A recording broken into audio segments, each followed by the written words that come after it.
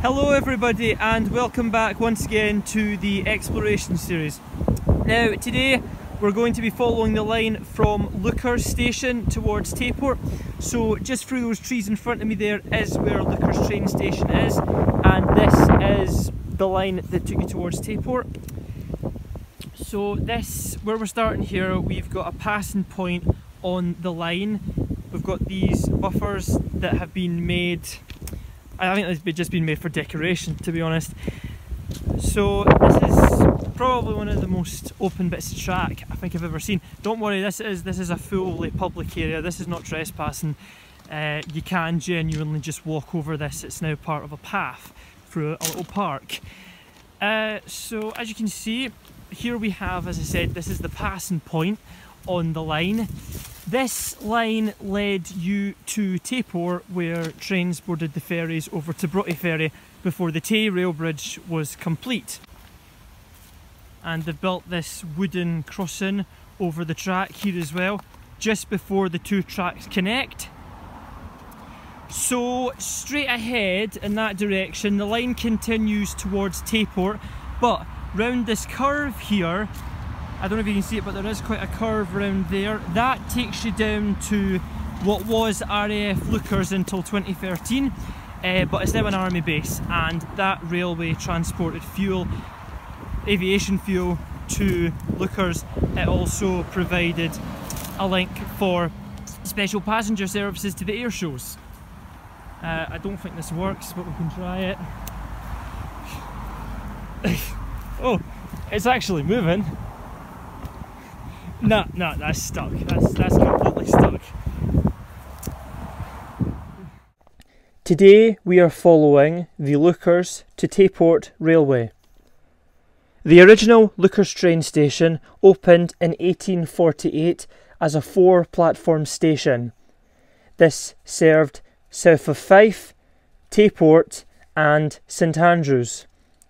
When trains reached Tayport, they either continued towards Warmit or boarded ferry services to Dundee Harbour and Broughty Ferry to continue their journey north. Then in 1921, the station at Leuchars shut to passenger services and became a goods depot. The line north to Tayport closed in 1956, but the old station remained. The signal box closed in 1959 and the 4 tracks were reduced to a single track. Then the line closed altogether in 1967. The new Leuchars train station that currently stands today was opened in 1970. This is the only station in the Kingdom of Fife to have an island platform. This means that instead of having a platform for each track at the side, it is one big platform in the middle between both tracks.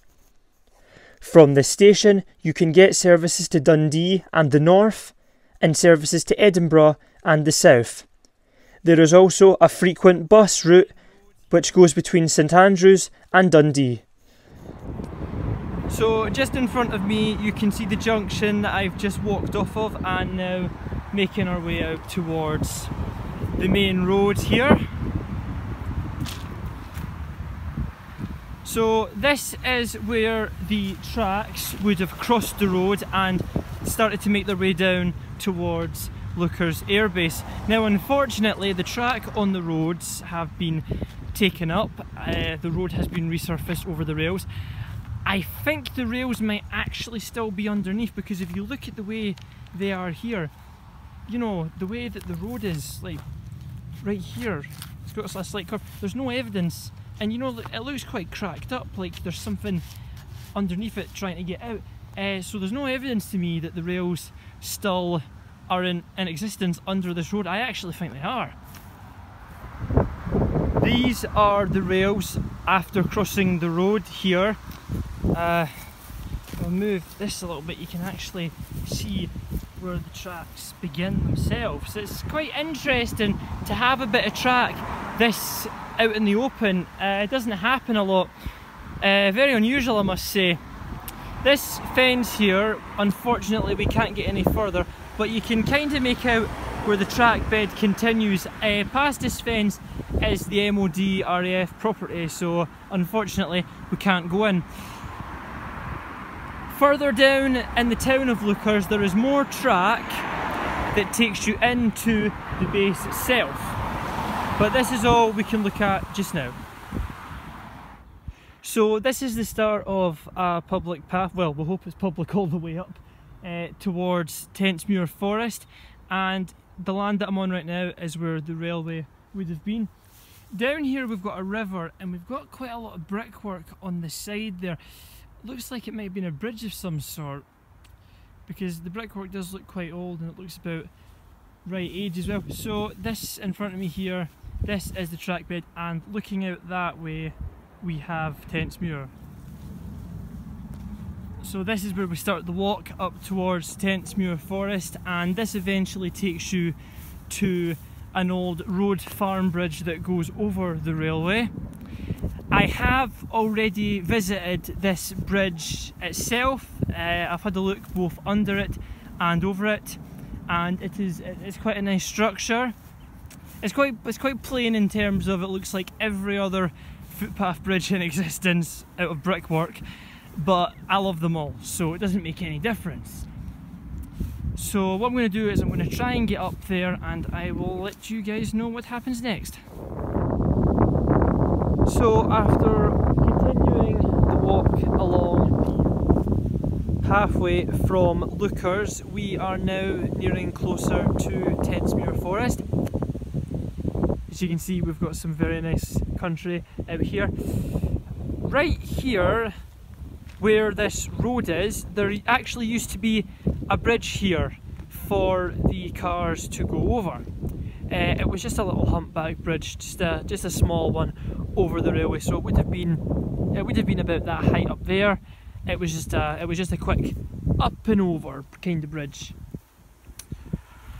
So yeah, this is where the track bed was, and it went over the line and continued that way up towards Tentsmuir Forest. So the bridge that used to be here was unfortunately taken down. There was a number of accidents that happened because of this bridge, and that's one of the reasons that they had to get rid of it. Now, after following the rest of the path from the last area we were at where a bridge used to be, we have now arrived at the scene where we still have a bridge.